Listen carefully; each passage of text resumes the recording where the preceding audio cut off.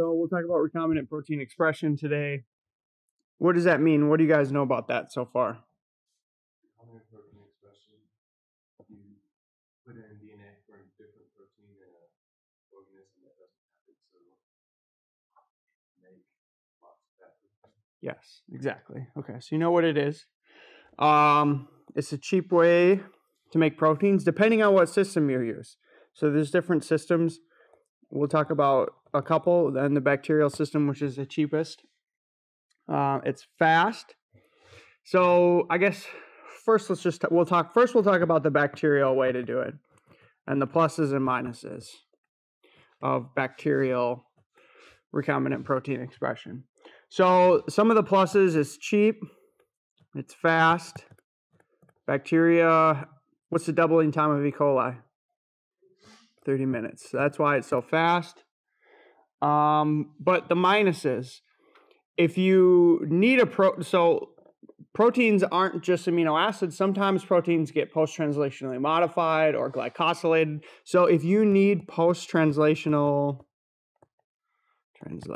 modifications, then the bacterial is a bad way to do that because bacteria don't have a lot of the post-translational modifications like glycosylation that eukaryotes do. Bacteria have some types of glycosylation, but it's just in general, bacteria don't have the robustness of post-translational modifications that eukaryotes do. So if you need a particular protein for a use in a human and it needs to have some kind of modification, the bacterial system is probably not the way to do that.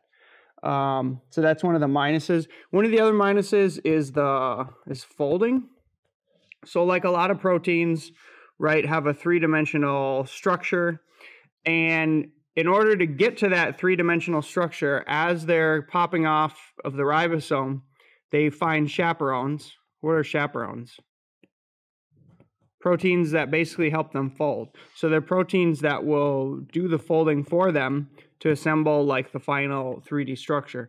So you can imagine if you are trying to express a eukaryotic protein in a bacteria that doesn't have the right chaperones, it might not fold properly. So, and another thing too is like in eukaryotes, a lot of these proteins are made for very, very specific organelles. And if you don't have those certain organelles, it might not end up in the correct, I guess what you would call the tertiary or quaternary structure. So those are all considerations. But in general, usually if you just your first try, a lot of people will do bacteria first because it's usually just the easiest way. And most of the times it works. So we've talked about bacterial strains before. And there's many different types of strains. And each of these strains have a special genotype for a particular function, right? And within bacteria, there's many different specialized strains that are made for recombinant protein expression. So whatever you make your plasmid in, let's say you build your plasmid in E. coli. Let's say you build it in a strain called top 10 F prime. You don't usually then express the protein in that same strain. Usually you have to transfer it to a specialized strain that's made for recombinant protein expression. So we'll talk about some of these strains, and we'll talk about some of the differences in the genomes that make them designed specifically for recombinant protein expression. So we talked about before how top 10 F prime is a Rec A, that's a Rec A minus strain. So that means it doesn't have the Rec A gene. And the reason we don't want it to have the Rec A gene is because Rec A stimulates recombination. And if we build a plasmid in there, we don't want it to recombine that plasmid somewhere on the chromosome and break our plasmid. So that's one example that I've talked about before of how these bacterial strains can have subtle differences. So one of these strains that you'll use a lot is called BL21. Okay. So if we just look at the BL21 genotype, can't draw on this. One of the main things with the BL21 genotype is that if you look right here, it's deficient in LAN and OMP-T proteases. What do you think that means?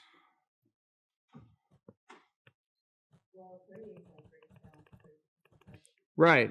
So bacteria have proteases that will cleave and cut proteins like LAN. LAN is the name of one, or AMP-T is the name of one.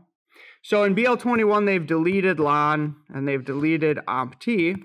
And the reason is because if you say express your protein in top 10 F prime, which has LAN and it has AMP-T, a lot of times you will express that protein and you'll run an STS page shell and you'll look at your protein and your protein will look like this. What do you think that that data means? If this is, let's say your protein is 50 kilodaltons and this is 50 kilodaltons and you do a Western blot for your protein and you see this, what do you think that that means? Yeah, it's been degraded. It's been subject to degradative proteases. They're not completely degrading it, right? Like they're cutting it. They're cutting it if you think of proteins as linear, something is cutting it here, and that's producing a size fragment here and here, which maybe corresponds to this, and then one of these is getting cutting up, which is corresponding to this and this. So you'll see this. It's very, very common in bacteria when you try to express recombinant protein.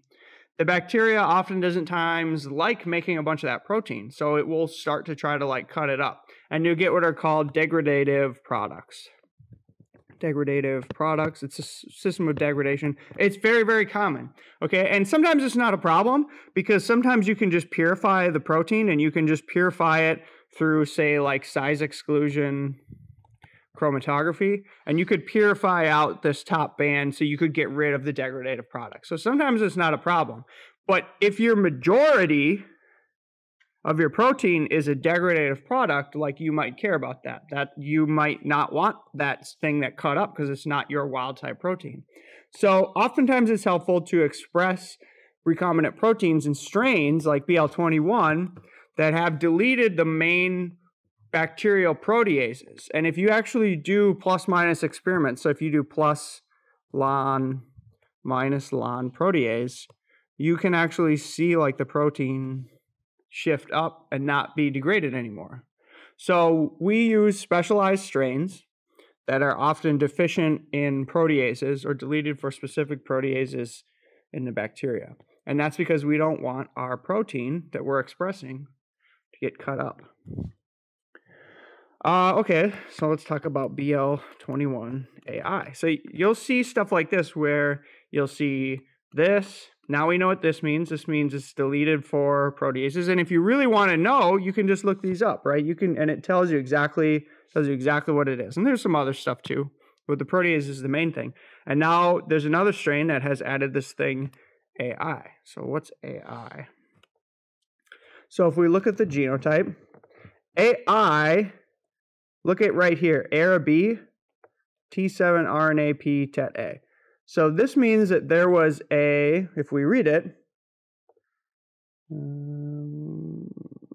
carrying the T7 RNA polymerase gene in the ARA-B locus of ARA-bad operon. What do we remember about the ARA-bad operon?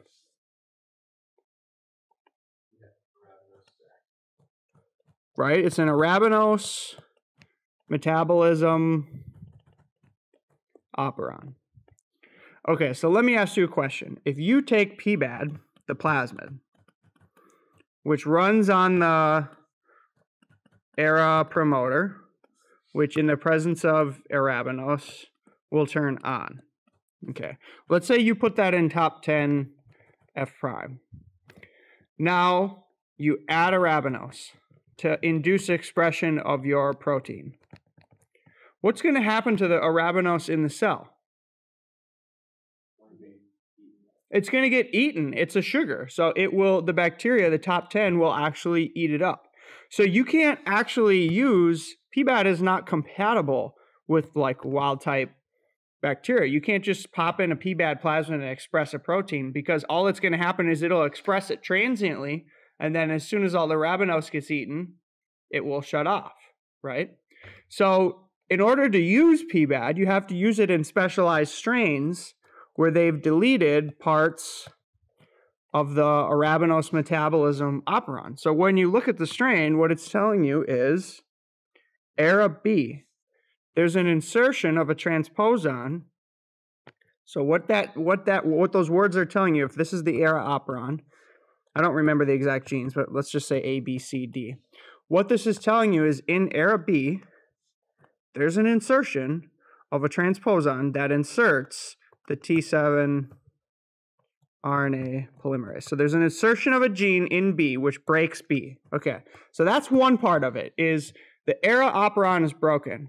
And the reason it's broken is so that we want the arabinose to not be degraded. We want it to sit around in the cell so that it can continually keep those PBAD promoters on. So that's one part of the AI. The other thing is this T7 RNA polymerase. So they've actually inserted a gene. So if you were to look at B and you were to zoom in on it, B is broken here because there's been something inserted. And what they've inserted is a new gene called T7 RNA polymerase. Okay, so T7 is a virus. So what do you think that this means? What would a T7 RNA polymerase gene be? Help whatever you're putting in there insert itself and other things. What do RNA polymerases do? Right? What's that called in the central dogma? Transcription. So they transcribe. But this is a special, this was on the first test. There's certain parts of RNA polymerase complexes that can make them very specific for very certain promoters, right? Like remember the sigma factor, which can make it very, very specific. So the thing about the T7 RNA polymerase is that it's a very specific RNA polymerase that will only turn on T7 phage genes, because there's a little signal sequence. Now, what you don't know, what I haven't taught you yet, is that there are plasmids called PET plasmids that are built in with the T7 promoter and then a lac operon upstream of your gene X. So then to turn these plasmids on, you have to add IPTG, which turns on the lac operon. But even if you do that, if this is in top 10, it won't express your protein. You have to express it in a strain that has the T7 RNA polymerase, which will bind to that T7 promoter and turn on in the presence of IPTG. Does that make sense? So what this BL21 AI strain is telling you is that this is a specialized strain that will work with PBAD promoters and PET plasmids because it's got the T7 RNA polymerase, and it's inserted into the AirB locus to break it. Okay.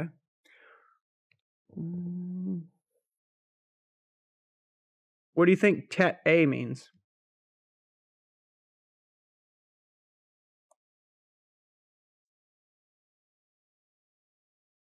What's TET stand for?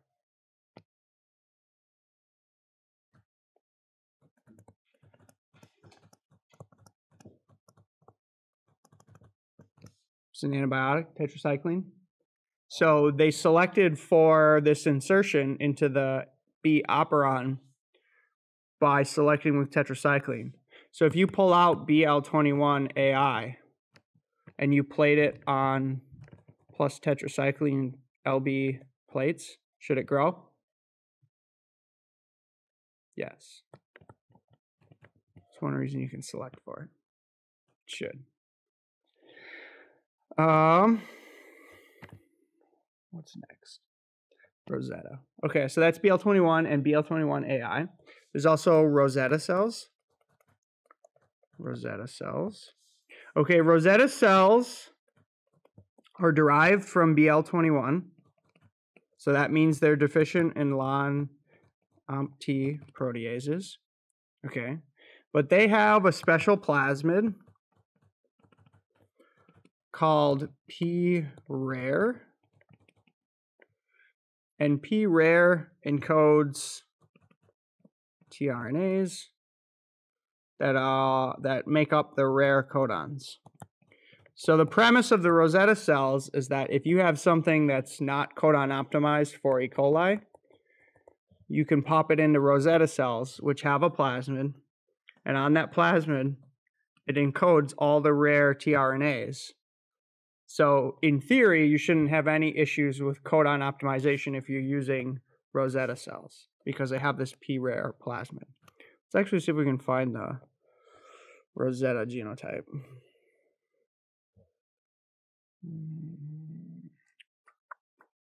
Rosetta.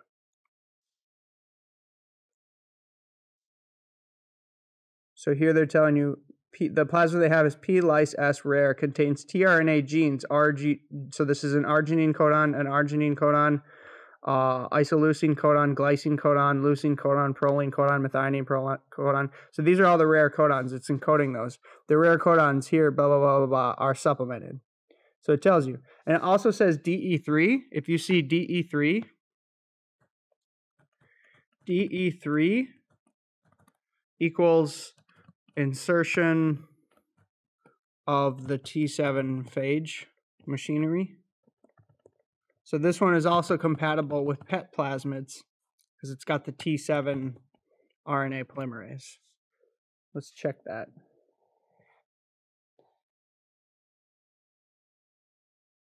T7 RNA polymerase from a lac promoter. Yeah, so here what's happening is you add IPTG, it turns on your T7 polymerase, which then can turn on your PET plasmids. It's chloramphenicol resistant. So the Rosetta, the P-rare plasmid, has a chloramphenicol resistance cassette. So you can select for that. So here's a funny thing that one of my friends has done, is if you have a different strain that you want to use, let's say you don't want to use Rosetta, you could pull out the P-rare plasmid from Rosetta. All you got to do is mini prep from the Rosetta. The mini prep will produce plasmid. We did this in lab. And then you just transform that P-rare plasmid into strain X, and select on what? Chloramphenicol. So then you select with chloramphenicol, and you could insert the P-rare plasmid in any strain X. Okay, let's also talk about, see if there's anything else worth talking about. Let's talk about the P-Lys S. Yeah, so look at P-Lys S. It's another plasmid. So this strain has multiple plasmids. It's got a plasmid with P-rare. It's got a plasmid with Lys S. Oh, this is one plasmid that has a combination of these things, I think. And the P-Lys S plasmid encodes T7 phage lysozyme. What's lysozyme?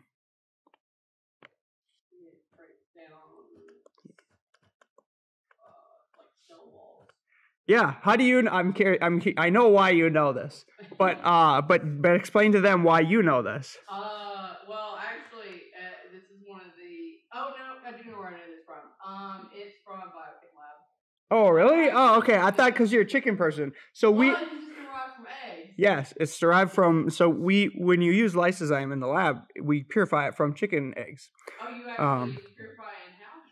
I don't, but the companies who do it, they purify it from chicken eggs.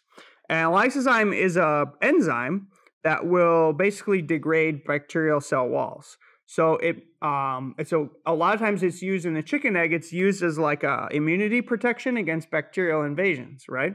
And we purify this, and because what's the first step? So after we express the protein in the cells of bacteria, what do we have to do to get the protein out? We have to lysis cells. So oftentimes people will just add lysozyme, which will help degrade and break apart the bacterial cells to induce cell lysis. But you can get cells that already have a plasmid that encodes the lysozyme protein, that then it makes these cells a lot easier to break open, okay, because it degrades their cell wall. So you can imagine a lot of these bacteria, E. coli is gram-negative, but it still has a small cell wall. It's got a thin cell wall. And that's still a cell wall. Sometimes it's hard to break apart bacterial cells. So sometimes we add these chemicals like lysozyme that help break open the cell wall. And sometimes we even put the genes encoding those onto a plasmid, which helps the cell become easier to break open, if that makes sense. Okay, so that's DE3 if you see it. Okay, so let's talk about, there's other ways to express proteins, not just bacteria, right? There's yeast. So if you, say, need a particular protein modification or a post-translational modification, but you still want to do it on the cheap, yeast is a real good bet. So there's two different strains people will use. People will use S. cerevisiae Viciae, whatever. I always spell it wrong. We already talked about that. That's common baker's yeast. But there's also another strain of yeast, of fungi, called Pichia pastoris. I've never used it before, but I know people who have used it, and it's like the classical example of you need a post-translational modification, and you want to still do it cheaply, so you do it in Pichia. That's kind of like it's a little bit better than Saccharomyces for recombinant protein expression. So people use it if you need glycosylation, if you need some special glycosylation event. And there's plasmids.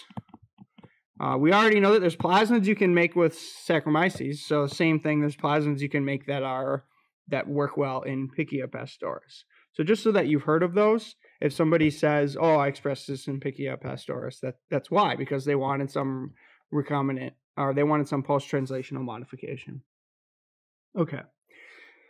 And then we start to get closer and closer and closer. A lot of things, if you need them folded very, very specifically, you need a very, very specific post-translational modification. The next step up in kind of getting closer and closer to the human systems are insect cell cultures. Okay, so people will use SF9 cells or S2 cells. SF9 are fall armyworm. So I put down the species, it's Spodoptera. This is an agricultural pest, Spodoptera. And people use these SF9 cells for recombinant protein expression, and S2 cells are Drosophila. So what you should know is if you see SF9 cells, you'll see these in papers. SF9 cells, know that that's like it's a lepidopteran. It's basically like a moth, fall armyworm, Spodoptera. If you see S2 cells, that's Drosophila. So those are Drosophila fruit fly cell cultures. Just so that you know what those are. These are a lot more expensive because a lot of times the media, May, how much is the media? It's fucking expensive. We just bought some, that's why she knows. It's really expensive. I guess it's cheap in terms of, it's still like cheaper than other things, but it's really expensive. And a lot of times you have to supplement the media with what's called FBS, fetal bovine serum, which is like they take a fetal calf and then they take the blood and then they purify it. And then that's what you sometimes have to supplement into this. And FBS can be very expensive too. So this media can be very, very expensive. Let's see. And how do you express with it? Here, these use baculovirus. So you're not actually making like a plasmid that you insert into these cell cultures. You actually synthesize insertions into a virus, and then you infect the cells with virus particles. And then the particles integrate and express the recombinant protein. So it's a completely different system. It's not plasmids. It's based on baculovirus. You won't need to know in this class like how to do baculovirus stuff, but know that it exists, and know that if you ever got into the position where you're doing research on human stuff or something and you want to make like a human protein, a lot of times they will express those proteins from baculovirus in Drosophila cells. So then you would spend your whole master's or PhD project figuring out how to do that. So just know and that's very common that people do that. Let's see. So then when you can talk about inducible expression, we already know what that means. That means if you add something X, it turns on the promoter. So the most common ones in bacteria are IPTG, which turns on what operon? Lac operon. And why do we use IPTG? Why not lactose? Yeah, IPTG does not get degraded. It's the same principle as why you need the Ara-B deletion for the arabinose operon. So if you add arabinose, that's the other popular one, that's going to turn on the Ara operon. Okay? But these have to be incompatible cells that have the machinery for that deleted to make it work. You always need to make sure that your plasmid is compatible with what you're working with in terms of this strain. Okay. So here's a question. You set up a culture of bacteria. When? When do you add the IPTG or the arabinose?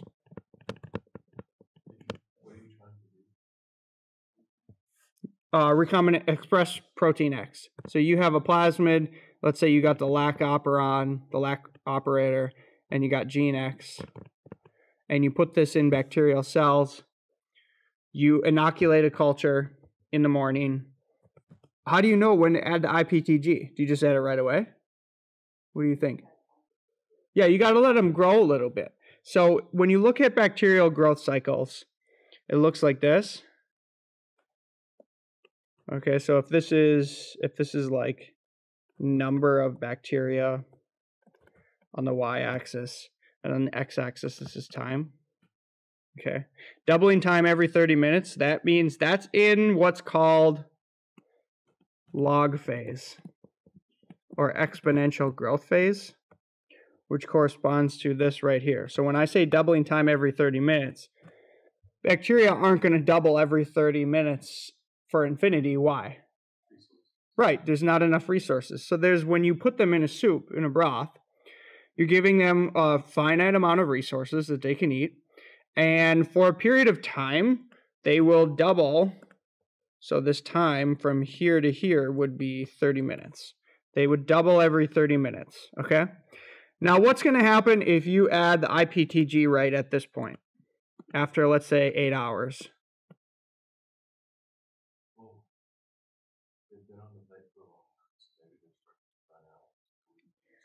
Yeah, it takes energy and resources to make proteins. So if you add the IPTG or the arabinose when the bacteria have already consumed all the resources, they're not going to turn on your protein because they just don't have any resources to make protein anymore. They've already replicated to the point where they're fixated. Okay, so usually we add IPTG or arabinose at what's called 0.5 OD, and that's usually right in the middle of the curve, okay? So that they still have a lot of time to continue growing, but during this growth, they're expressing your protein. So OD is what's called optical density, okay? And it's a quantitative measure of particles in solution. So it's literally just a measure of cloudiness.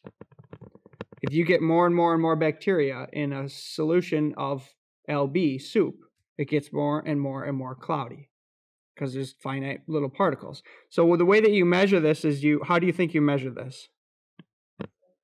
Yeah, you take a spectrophotometer, and this is common for yeast too, right? You open up a little panel, and inside that panel is a little laser that shoots a laser, and you put in a little, gotta draw on top. You put in a little cuvette, and in your cuvette,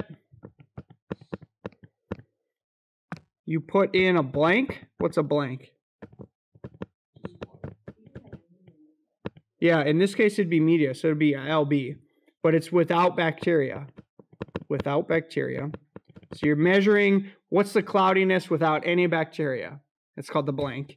You always blank, and then you measure a cuvette with usually a dilution. So usually you'll do, well, actually, if you're growing it, you'll just do straight up. So you usually just put in a ml of your LB from your culture, and then you press the button, it'll shoot a laser, and then it will give you a readout of the OD at 600 nanometers. What's that mean?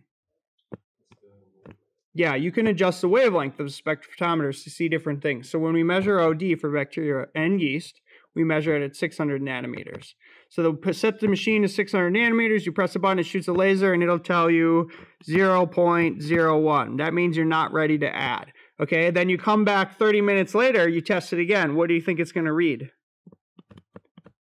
You come back 30 minutes later, and you test it again. What's this going to read? It's going to be 0.4.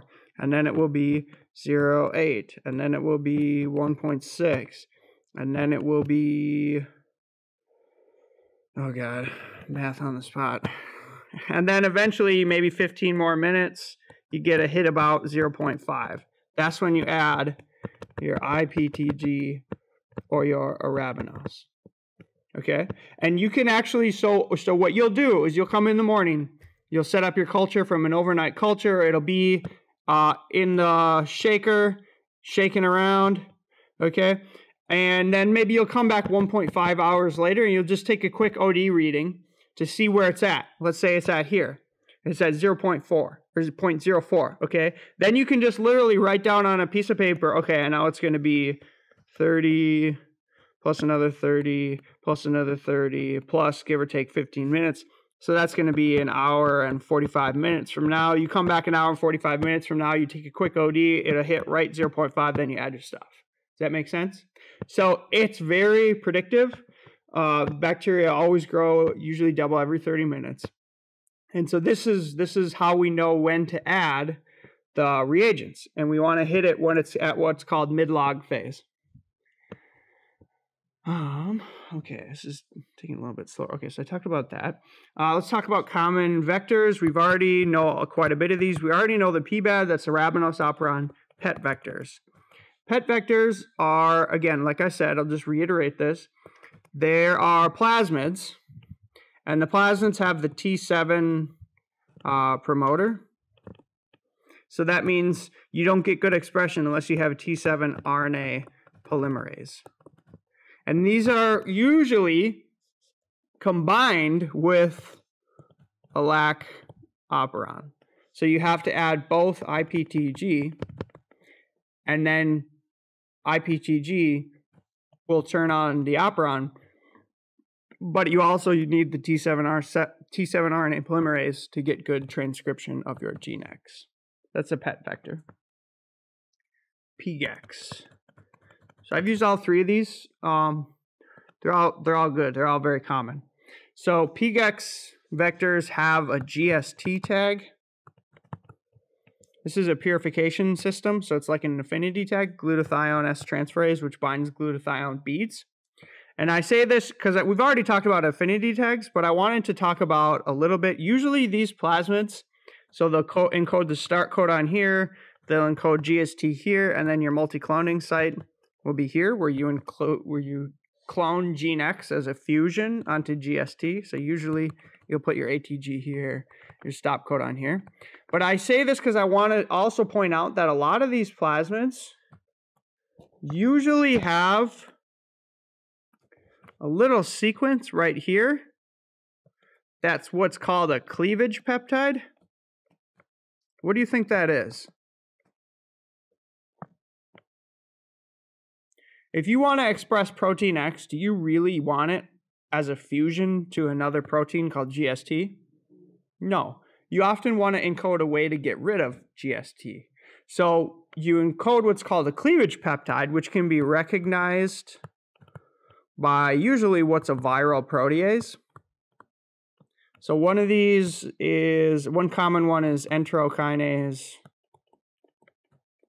You'll see enterokinase or EK cleavage site, or there's another one called precision protease. Okay, these are all like patented by the biotech companies. They're little cleavage sites, okay? And you'll purify your protein on the beads. So it'll be bound to a glutathione bead, and it'll be bound as a fusion to your gene X. And then instead of eluting with glutathione, all you would do, so elution means coming off the column, right? That makes sense, right? Like I'm talking about, we have beads on a column, you know what that means, and then it drips off. Instead of eluting this fusion, what you can do is in the top of the column, you add your precision protease or your enterokinase, which will recognize the cleavage site, cut it, and release your protein X off the column. And now it's really just usually wild type. Sometimes there's like a little cleavage peptide, maybe like a G or something like that. But for the most part, it's usually just like straight up wild type protein X. So that's a very common way of how you include affinity tag, but you also encode a way to cut it off so that you can just get your protein X. So that's common in the PGEX system. Okay. let's see, we'll talk about just media quick for a second. There's different types of media with all different types of purposes, okay? So I'm just telling you all the variables you can vary. So LB, that's the most common one. What does that stand for? Yeah, Luria Bertani, or some people call it lysogeny broth. And the people who say Luria Bertani will tell you lysogeny broth is wrong. You shouldn't be saying that. But it's like people use both things. It's just a very, very basic bacterial soup mixture. Then there's TB, which is called terrific broth. Terrific broth is just like LB plus a bunch of other stuff. So basically, the reason I tell you that there's two things that exist here is because you get the idea, right? Like sometimes if you're expressing a protein in LB and you're not quite getting enough of it, you might consider changing the media. And if you change the media, maybe you can push your, so let's say this is a curve. Let's say red is a curve in LB, and let's say black is a curve in terrific broth. You might be able to push the max, what would you call this? The max bacterial density that you can grow to in that broth by giving them like a more nutrient rich environment, if that makes sense. So there's a way that you can kind of push to try to enhance your expression by switching medias. Shakers. So I'll show you this in the lab today. Today I'm just going to kind of like walk you through and show you the whole, just we wouldn't have enough time to like express a protein because it's like a week-long process. But I'm going to walk you through the process and I'll show you all the things. I'll show you all the things you need to consider. So in the incubator, which have shakers, which basically shake left and right because you want to add air to the culture so that aerate your bacteria. So you shake these things and you can set them to either 37 or you can set them to refrigerate at 18. So oftentimes to get the most maximal expression, what people will do is they will grow the bacteria quick at 37 until it hits their 0.5 OD. Then they will add their IPTG or their arabinose, and then they will decrease the temperature to let it express overnight at 18. And it kind of like slows it down and allows it to produce more protein. So to get maximal culture, maximal protein loads, oftentimes people will almost refrigerate the culture and grow it slowly overnight. But you can also just leave it at 37. And most people will basically, the fastest way to do it is to just add your IPTG and let it grow for 4 more hours at 37. Then you can purify all in one day. Let's see. So lysis. So after you turn on the protein in the cell, you need to lyse the cells to get it out. So there's different methods of lysis because bacteria are basically very, very tiny and they're very, very hard. So you have to crack them open.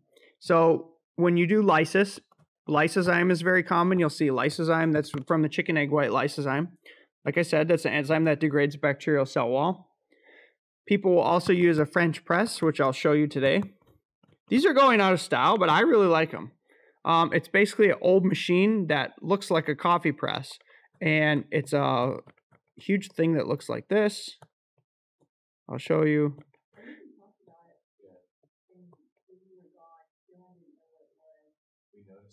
Oh, you were like, what is that? Yeah, it's a big machine that literally just crushes the bacteria with high pressure.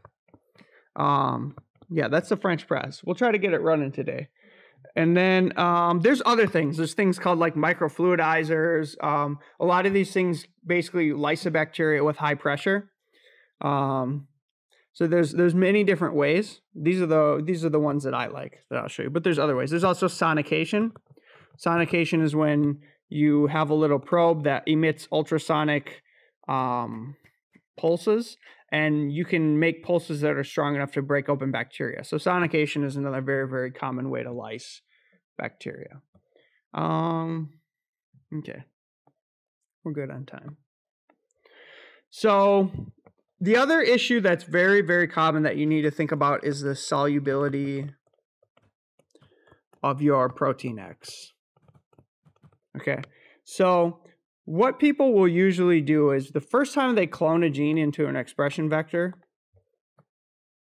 they don't know if that gene is going to be soluble or insoluble. Insoluble means it basically just falls out of solution and precipitates. So oftentimes, like membrane proteins, so proteins that have to sit inside the membrane, they transverse the membrane.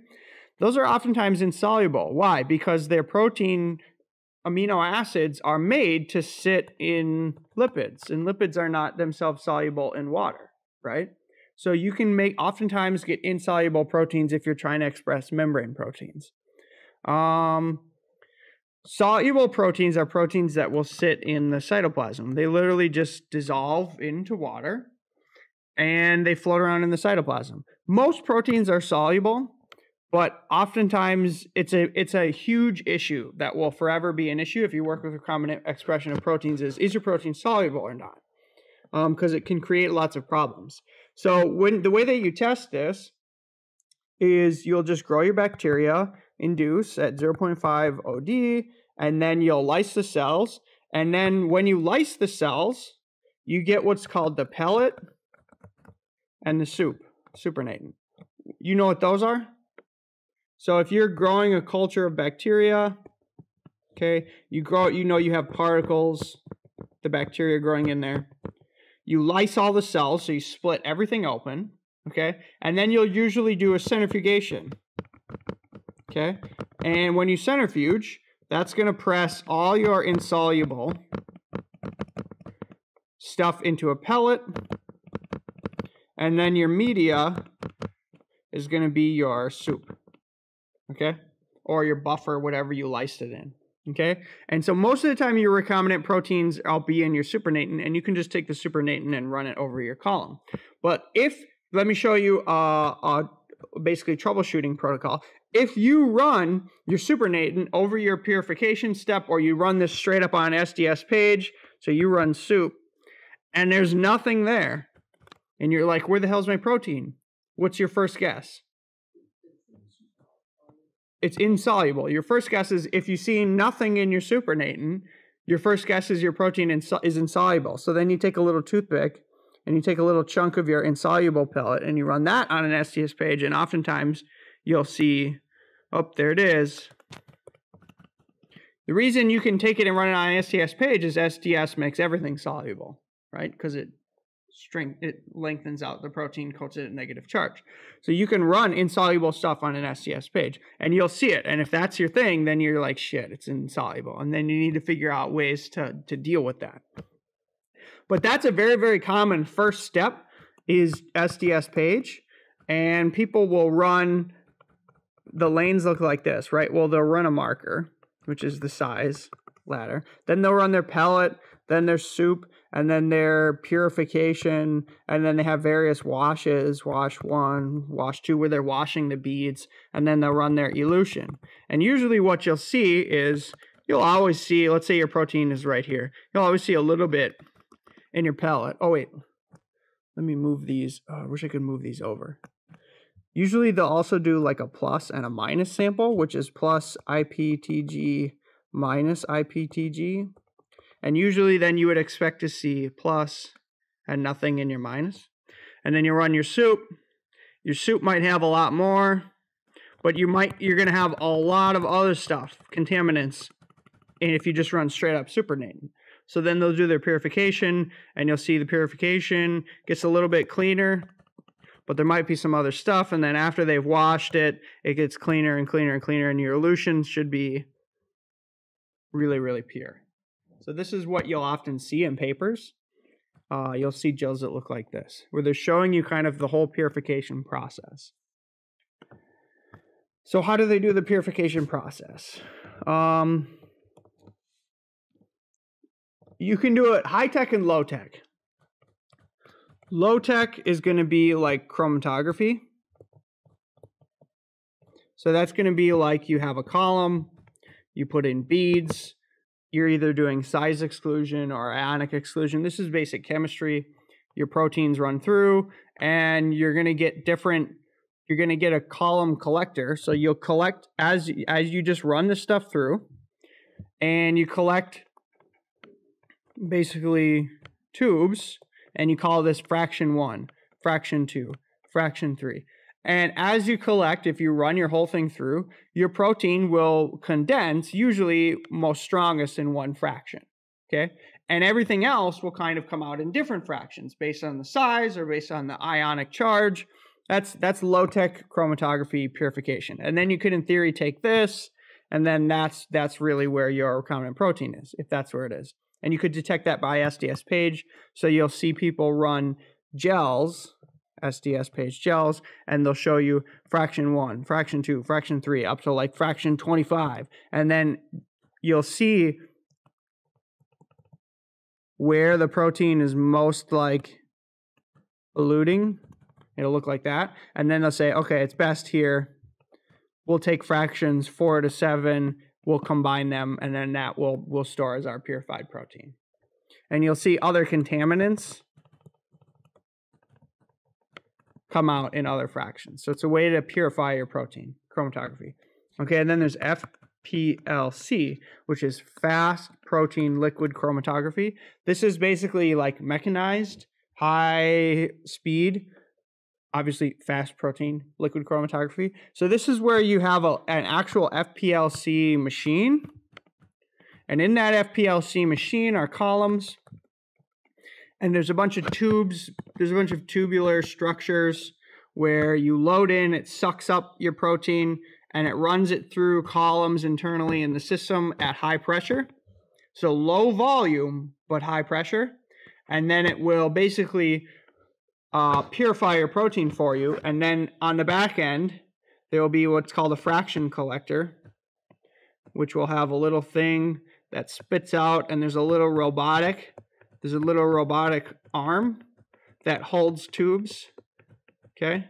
And then this thing will shift as it drips and fills in the tubes. And then this thing will collect the fractions for you. So this thing will collect like 1 to 96 fractions.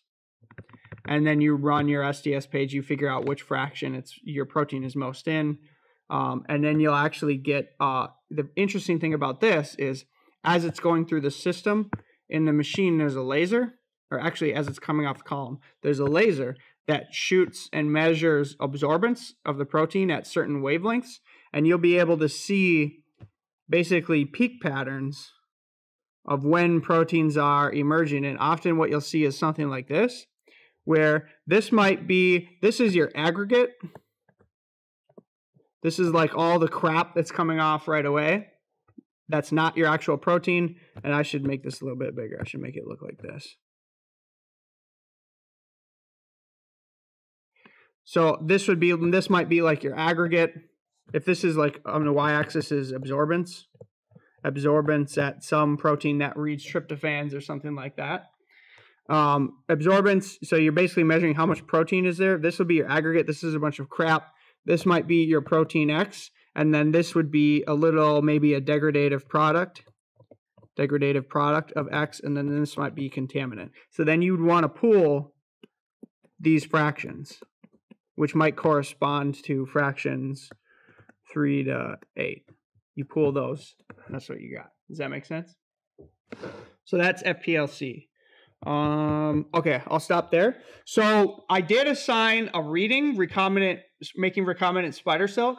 It's a real cool protein, and we're going to talk about it next session on Wednesday. So read this paper that I assigned for Wednesday. Okay, and then we'll go back to lab. And it'll be a low-key lab. I'll just kind of show you all this stuff. I'll walk you through like a mock recombinant protein expression. So with the French press, is it